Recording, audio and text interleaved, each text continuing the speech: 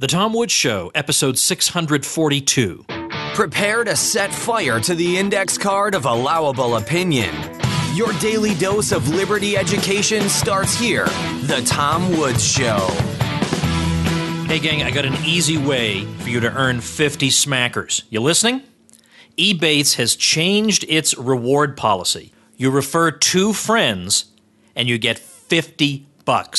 Ebates rewards you for shopping at a wide array of online retailers with cash rebates. And you get 50 smackers if you refer just 2 friends. Surely you have 2 friends, then you can have 50 smackers in your pocket. Check it out at tomwoods.com/ebates. Folks, if you enjoy this show, you're really going to like the free course I've made available to you on the real history of the U.S. presidents.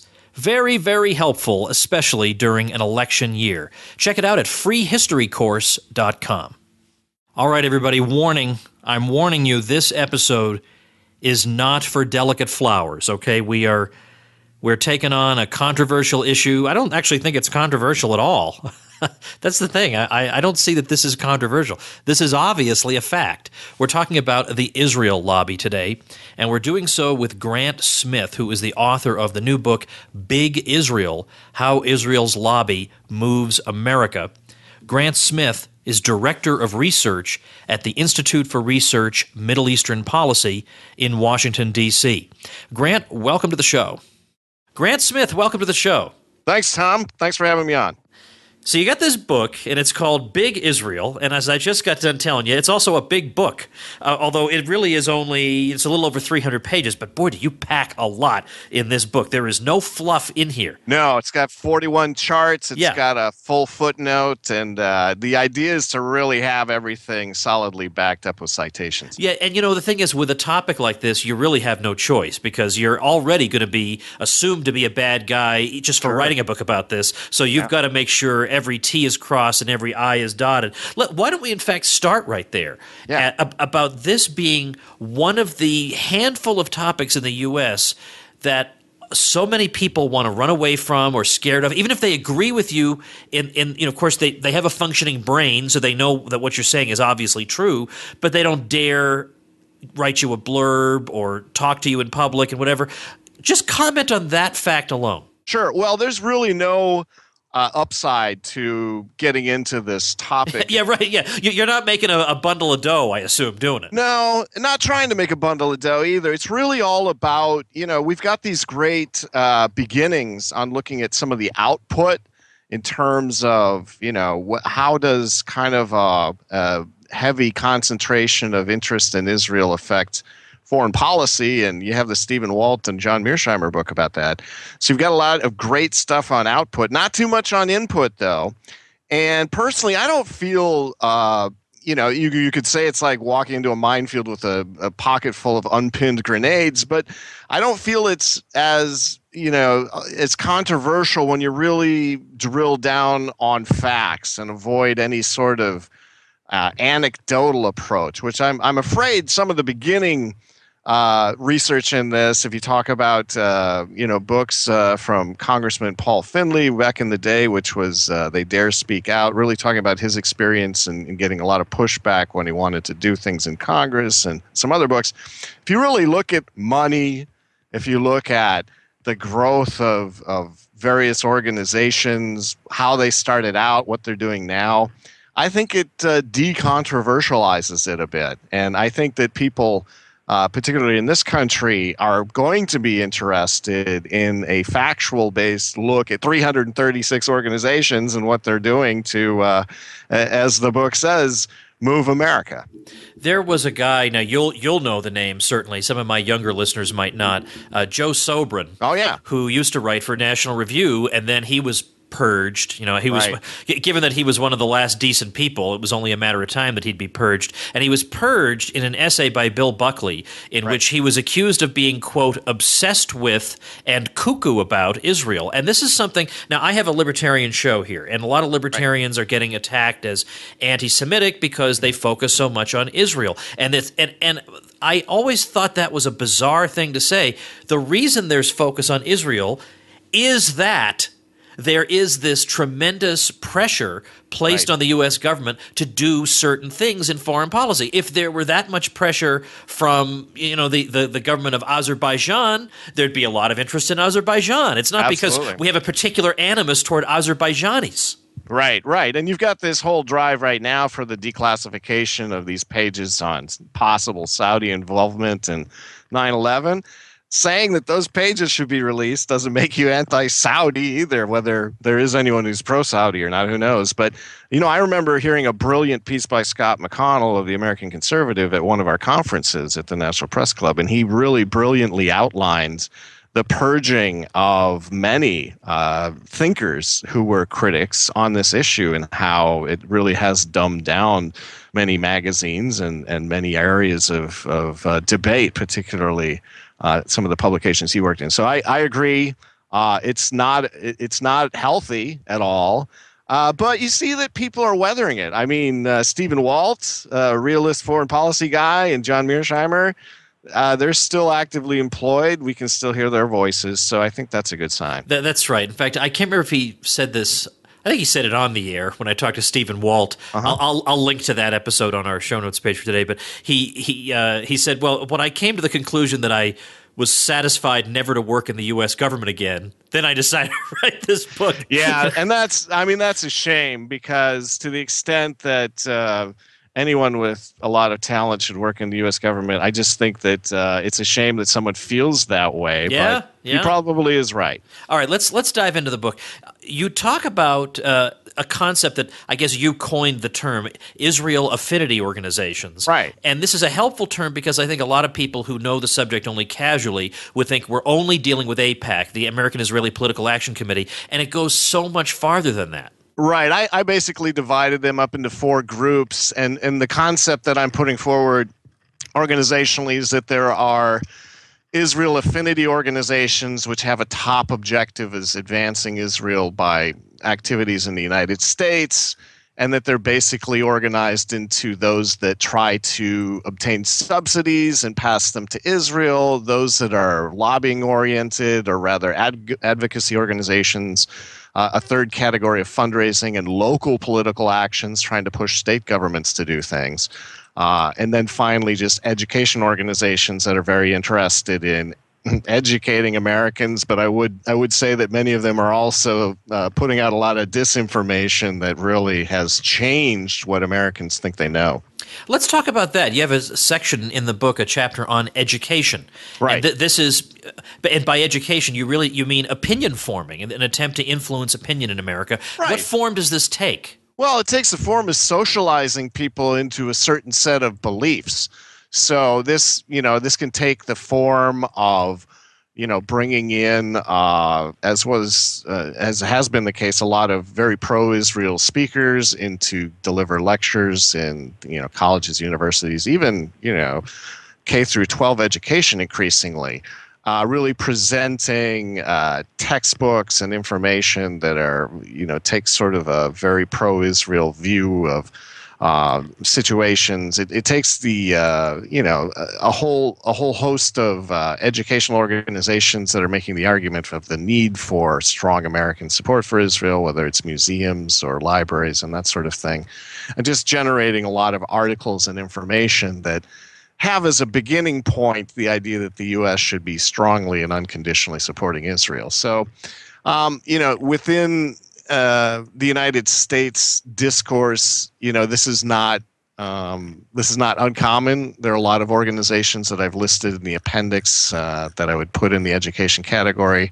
It's not the biggest segment of what I would call collectively the lobby, but it's a large and important segment. Now, granted that no one can actually shut people up literally on at least most topics.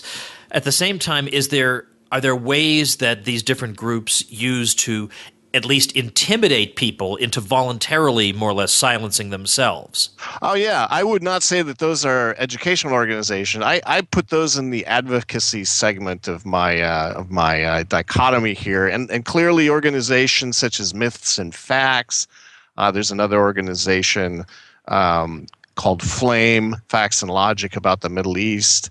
and others that are very actively going after and trying to mold what appears in mainstream media. And so they don't typically bother with a blog or a small circulation publication, but they can be relentless in going after the New York Times, C-SPAN, in case they have a guest they don't like or a program they don't like, and really just generally making the life of the editor and the writers miserable, so that they come to the view that it's just better off perhaps not writing some stories, and rather than taking a critical stance that they know will get them in trouble with these media watch organizations.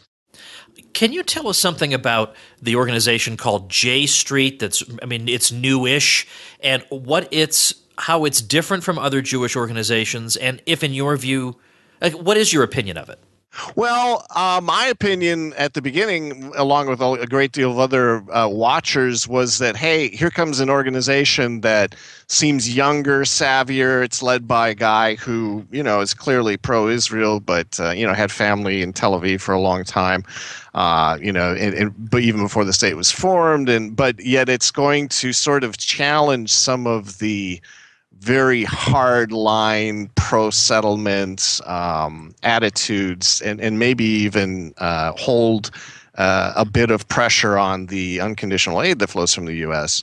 As I've written in the book, it turns out that the organization is probably not quite living up to its original billing as being an organization that's going to offer a lot of contra and juxtaposition to some of the mainline organizations like AIPAC. They clearly don't have the amount of money, and what you see is that a lot of the younger, sort of more, activist participants have bailed out and gone to Jewish Voices for Peace and other organizations, kind of disappointed that when it came down to things, they were very good on the Iran nuclear deal in terms of wanting that rather than a war with Iran, but they're not seeing enough difference with some of the mainline advocacy organizations that are up there. And I think their revenues have suffered a bit because of it. So I've included them as kind of part of this Israel lobby in my book. Yeah, that was what surprised me, was to see them classified that way. And that was only because I haven't followed them. I knew they existed, but I hadn't known about, I guess, what close watchers would have known, which is that they didn't quite turn out to be what they had been cracked up to be at the start. Well, they left a lot of space for a younger organization to come in and say, look, we really do not approve of this ongoing settlement activity. We really do not approve of some of the mainline positions that you're taking when you join up with AIPAC. And so they left themselves exposed. But on the other hand, they're doing a huge event here in Washington. They're having the vice president come and talk. And so they do... people, I think other observers' enthusiasm for them as a juxtaposition of AIPAC waxes and wanes, but for the most part, mainly due, again, to this formation of a younger, faster-moving organization that's growing geometrically. It looks as though they kind of didn't fulfill their promise. Tell me about your Chapter 8, Coordination and Suppression. Well, we're going by chapters now. Well, coordination and suppression. Well, you have a title like that. I got to ask you. All right, let me flip to my own book here, because it's coordination and suppression is basically about how some of these organizations are out there really working day and night to make sure that some of the main drivers behind AIPAC are in the line. What a lot of people don't worry or really realize when they look at AIPAC is that it is the designated driver for Congress. I mean, it's if you look at its organizing documents, what you see is that it was set up to really consolidate the power of a number of other organizations that are automatic members of AIPAC, and be able to say, look, we're really representing the establishment of all these organizations in their lobbying. So the coordination that happens also of the Conference of Presidents of Major American Jewish Organizations which functions out of this sort of supermarket of financial institutions connected with Israel, the Jewish Agency, the Conference of Presidents, and others in a location in New York, is really to try to make sure that when an issue comes up, again, such as the Iran nuclear deal, that they're all basically singing off the same sheet. And this goes from the federations that fund a lot of these organizations locally, to the Conference of Presidents, to the other members, the large organizations such as the ADL, certainly the American Jewish Committee, which does a lot of overseas work. It's been referred to as sort of the State Department of the lobby. Make sure that they're all singing off the same song sheet, so to speak. So, the lobbying priorities that come up, you can't have a lot of rogue organizations singing off key, and so the idea of this coordination is there. Now, sometimes some organizations begin to sing off key and begin to criticize, and one of the case studies in this report, in the final report, was really about how the Center for American Progress, which is a Democratic think tank, had a number of authors who were justifiably pointing to major Israel lobby funding donors as being involved in making some very unfounded and harmful, they call it Islamophobic, programs targeting Muslims in America. There had to be a cleaning of house, and all of the authors, the main authors of that report, were subsequently jettisoned from CAP. The other case study in the book was the coordination suppression of Rula Jibril. You have this other organization headed by Josh Block, who's a former AIPAC spokesman.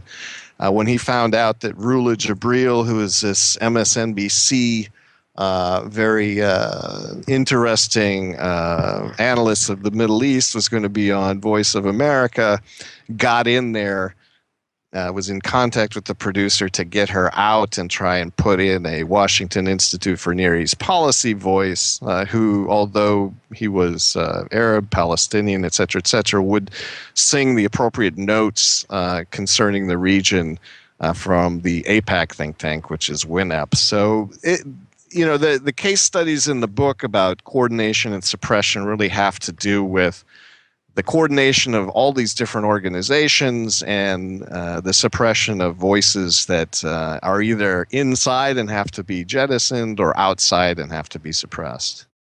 What's so interesting about everything you've just said is that when I then look at your chapter about American public opinion, the trend in American public opinion is away from all the sort of Likudnik, extremely hawkish pro-Israel positions, in spite of all the things you just said. Yeah, that's really interesting. I mean, there's no doubt about it that particularly in Gallup polls, where I guess through the luck of the alphabet, Iran comes before Israel. Israel factors very well in general favorability ratings among Americans. But if you begin to ask questions falling into I'm going to give you some data, please respond to this, you tell them how much the aid is and how much it is relative, American foreign aid to Israel, how much it is relative to other countries, then you find out most people are actually opposed to it. It's an interesting juxtaposition when you look at, they're favorable, but they're really not all that much in favorable of paying for billions and billions in foreign aid. So you find that. You also find, however, that Americans are stunningly misinformed about a lot of things. I mean, back in the run-up to this deal with Iran, you found one of our polls through Google Consumer Research, statistically significant, found back in 2014 that almost 59% of Americans believed in 2014 that Iran already had nuclear weapons. That's how much hype is out there floating around, And so it causes despair. And a lot of other things that are very much in sync with what the lobby in general would like Americans to believe are out there. And one of the recent polls that we did in 4 countries was just asking, fundamental questions about property rights. Basically, the poll was March of this year. Which of the following do you believe to be true? We asked. Do Israelis occupy Palestinian lands, or do Palestinians occupy Israeli lands?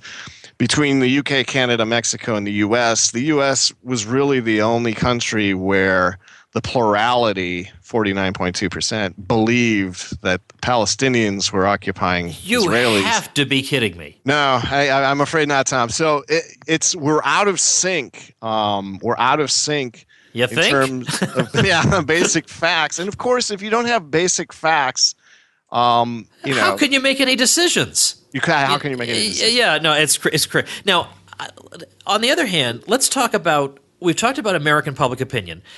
I want to talk about a more specific strain of American public opinion. I wrote a book with Basic Books. It was an anthology of anti-war writing in U.S. history, and my co-editor was Murray Polner of the Jewish Peace Fellowship.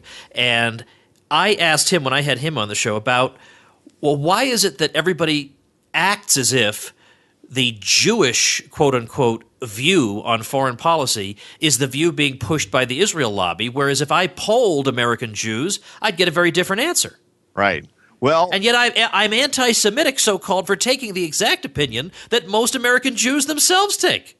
Yeah, that's probably the biggest canard that the lobby's been advancing. And unfortunately, the mainstream media also pretty much buys that hook, line, and sinker. At least they pretend to. But, I mean, you're right. The Pew survey that was out in 2014 basically says that if you look at these claims that somehow these organizations are representative of the American Jewish population, that's absolutely not the case. You find that only 82% of Jewish Americans don't belong to any of these organizations. So they've got about 12% that are members. Most are not attached at all to Israel. Only about, it's something like 70% are somewhat or not at all attached. 57% have never gone there.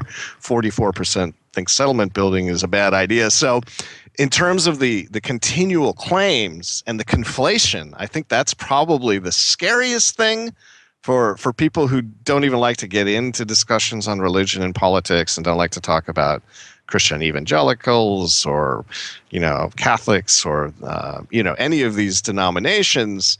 They really probably don't want to get into a discussion of, hey, can you tell me, Mr. Israel Lobby Organization representative, how many members do you actually have? I mean, what are we talking about here? But our estimate in the book, based on this Pew survey and multiplying it times the adult population, is you've got about just less than 1,774,000 adults or even members of these organizations. And to say, unfortunately, as the ADL, AIPAC, American Jewish Committee and Conference of Presidents implied when they were out there opposing the Iran nuclear deal, that this was a reflection of generalized American Jewish support, that's just not true, because the general American support was 53%.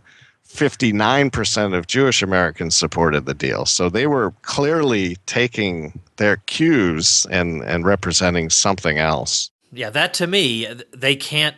I don't know how they deal with that. I think they just ignore it. Now, I don't think they're challenged on it. I think that's true. Problem. It's not brought up. It's just taken for granted that you represent Jewish opinion. Now, I know it's not in the book, but I still feel like I just have to ask your opinion on the whole Donald Trump phenomenon. Now, I didn't see his speech to AIPAC, but I'm told it was the typical pandering speech that we might expect. Right. But there's something a little bit more complicated about Trump, and I forget who it was. It might have been Scott McConnell.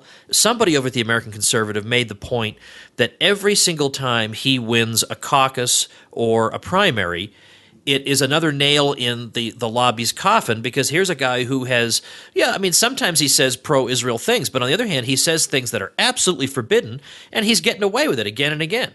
Yeah, the guy I heard saying that loudly over at Anti-War was Justin Raimondo, and he basically was making the same point, was that he was kind of showing that when someone stands up and says, I want to be even-handed, as Trump did, I'm a deal maker, you can't really say that you're going to unconditionally support one side and expect to be able to make a deal. You know, the real estate guy talking about land deals. He managed to get away with that, and he didn't lose support among Christian evangelicals. He didn't lose support among the people who are following him, and really did reveal that you can, if you have a certain trajectory and resources behind you, you can resist the mantras that you're supposed to spout. But of course, you know, then he did make his AIPAC speech, suspiciously using teleprompters and following a closer, tighter script. But I do find that fascinating. And at our conference on March 18 at the National Press Club, that was probably one of the more interesting analyses. Was really about how does this happen, and what does it reveal about the strength of the lobby? Now, your subtitle is How Israel's Lobby Moves America. Right. When you say America, do you mean government officials or do you mean the American public? Well, in this case, the real argument is that federal agencies, whether it's the Department of Energy and the State Department, which actually have crafted a gag order forbidding any government employee or contractor from admitting the obvious, which is that Israel has nuclear weapons, or the Treasury Department, which continually dodges questions about whether tax-exempt or tax-deductible donations are going into illegal settlements, which the government says it opposes. There's a lot of pushing and moving government, federal agencies, basically. So the core argument of the book is not so much that Americans are being moved, is that they're being tugged along by unrepresentative, and we would even argue, almost criminally negligent federal agencies, whether it's Department of Justice, Treasury, even the CIA, even the State Department, even the Department of Energy, who whenever there comes a conflict of interest or a crisis, whether it's espionage, nuclear theft, tax questions, et cetera, they basically cover it up, run away, ignore, obfuscate, and in the cases of the IRS, even try and destroy their own ability to enforce their own regulations. So the entities being moved, and what's in the final chapter, urging Americans to challenge those federal agencies, to push back on them, is really what's being moved in this case. Take a couple minutes to tell us about your institute. Yeah, the Institute for Research in Middle Eastern Policy is a 501c3 I set up. I've spent half of my life in the private sector. Started out doing market research at American Express Financial Advisors, did a stint at a business school in Latin America, had a lot of experience researching markets for Yankee Group Research, the whole Porter analysis. And I really wanted to get back into something I had done in the late 80s, which was looking at lobbies and their impacts on governments.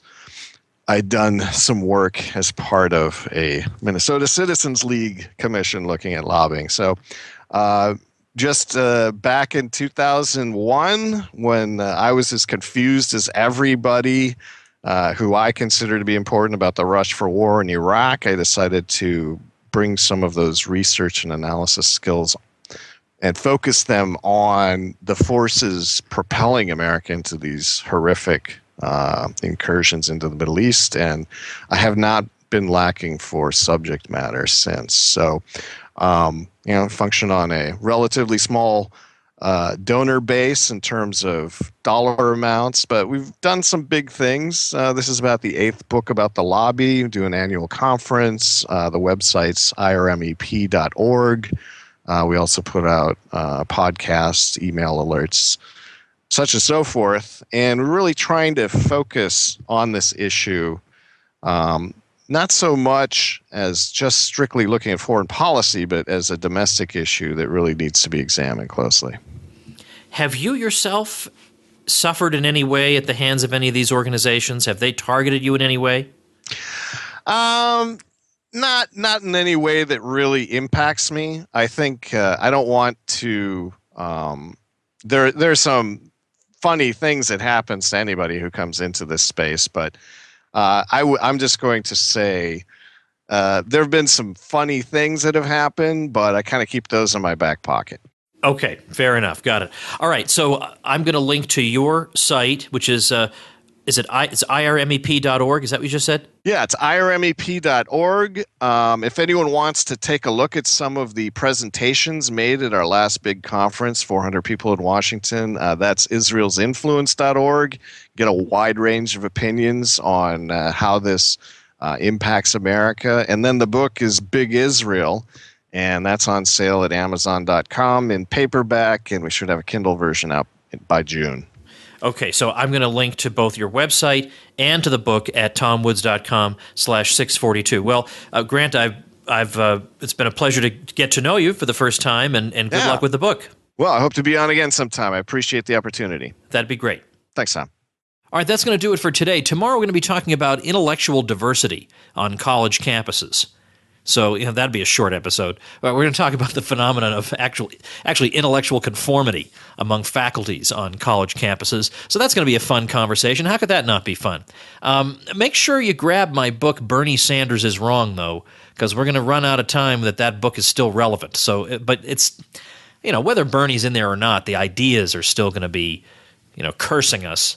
So I've got a free ebook that goes through the main planks of the Bernie platform and dismantles them. So you can check that out at bernieiswrong.com. Doesn't cost you a cent, and it's not like one of these. Usually you get a free ebook and it's 20 triple-space pages. This is a 150-page book. It's an actual book, and I'm just handing it to you. So go enjoy that at bernieiswrong.com, and I'll see you tomorrow. Become a smarter libertarian in just 30 minutes a day. Visit TomWoods.com to subscribe to the show for free, and we'll see you next time.